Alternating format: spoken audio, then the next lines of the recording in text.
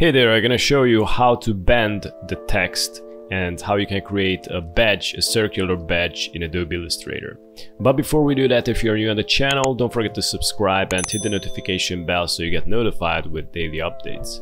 Okay, I'm gonna start with the easier one, this one. Basically, how you can replace a circle or a something, a line, with text.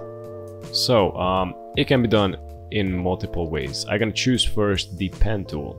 You can find it here. And I just gonna create some lines, okay, some waves, let's say. Here you can have the wave. I'm gonna deselect the color so it doesn't have any color there. And I'm gonna select the type. As you can see, the typography is here. And you just click on the line, and as you can see, if I approach it, then it's gonna create a little wave on the type. So I just click it and voila, there you go. Same thing is applied with this circular form that I just selected from here, the spiral tool. Wait a sec. Just need to press up and down to create these elements and you should be good to go. Okay, I'm gonna make it like this. It's the same thing, press T or select the type tool and just click here somewhere. And there you go. We got this magic going on. Okay, so what happens how you make a badge? You basically need a circle. We need to work with a circle. I'm gonna create a new artboard, so yeah. So you just select the circle, you can go here on the right and long click and select the ellipse tool. I'm going to press and hold Shift plus Alt and create the first circle. Okay, I'm going to press Shift plus X so I can see the outline. This is a little bit more tricky. You press Shift plus X, sorry, or you just go here to this arrow and just flip it like this, and you're in the stroke. Okay, so we need to cut these in two. You select the scissor tool. You can find it here. Usually it's the erase tool first and then the scissor tool. You select the scissor tool, you click here on the anchor point on this one and on this one. So this way it just it cut in two pieces these circles. And now I'm gonna select the first circle. I'm gonna go to the type tool and click here. I'm gonna enter my brand's name. From here, I'm gonna click on the selection tool and I'm gonna select this, the align center. As you can see here, this one is a little bit more up and this one is a little bit more down. So if I make the text wide, just a sec, and now they're on the extreme points, you can see this part is more down and this part is more up. So I'm gonna make them as center as possible. I'm gonna select the direct selection tool and now I can grab them. You can grab this part when you see that little arrow near the arrow. So this way you can adjust it accordingly.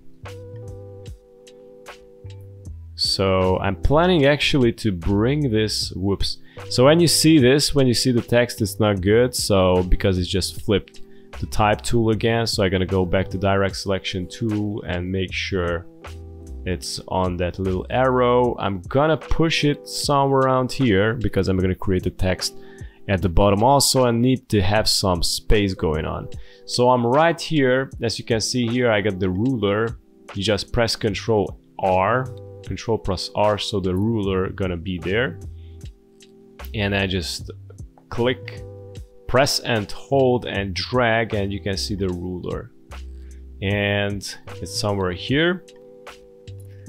Sorry for the other ruler. If you want to edit the ruler for him, in my case I can't because it's locked. Unlock guides.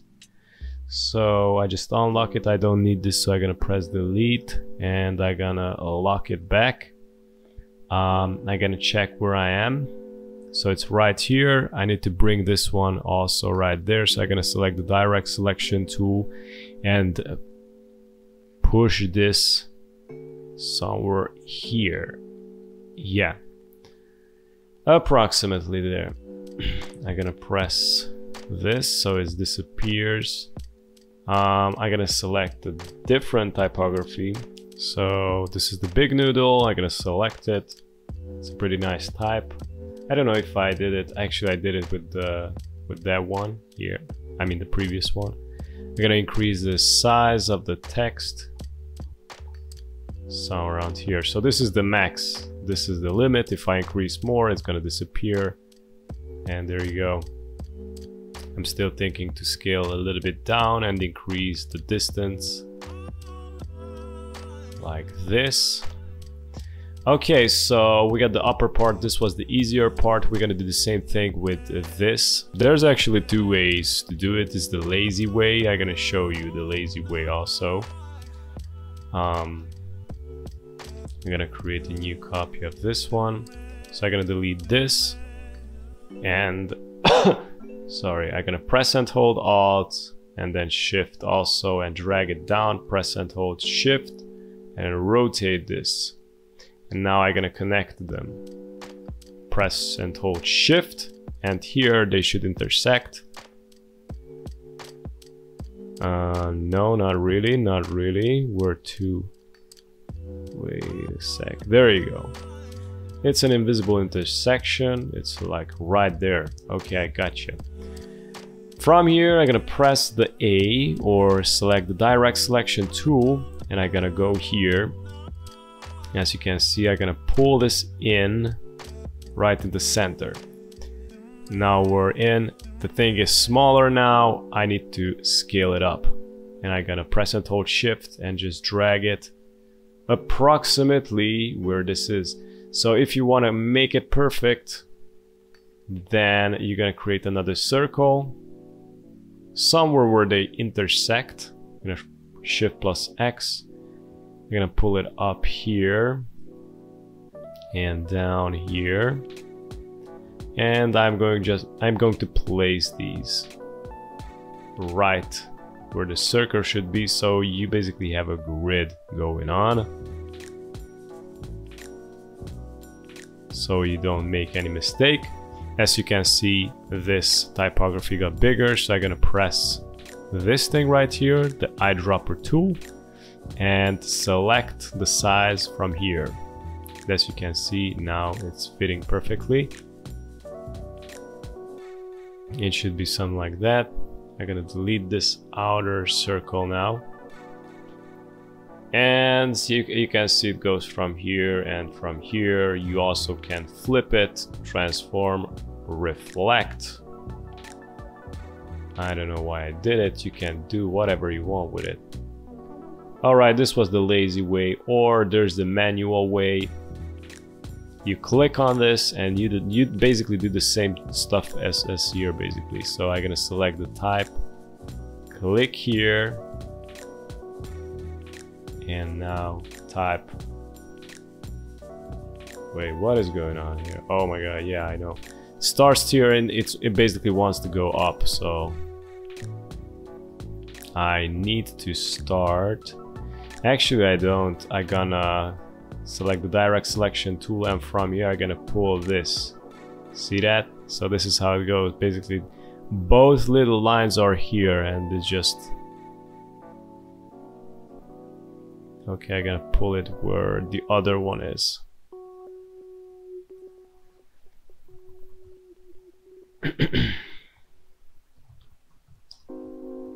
There you go. As you can see, it flipped. I mean, this is how it goes. Boom, boom, boom. Like how I did it before, but I did here correctly. This is faster, simpler versus this is the manual, full manual way, where you basically do a little bit more stuff. All right.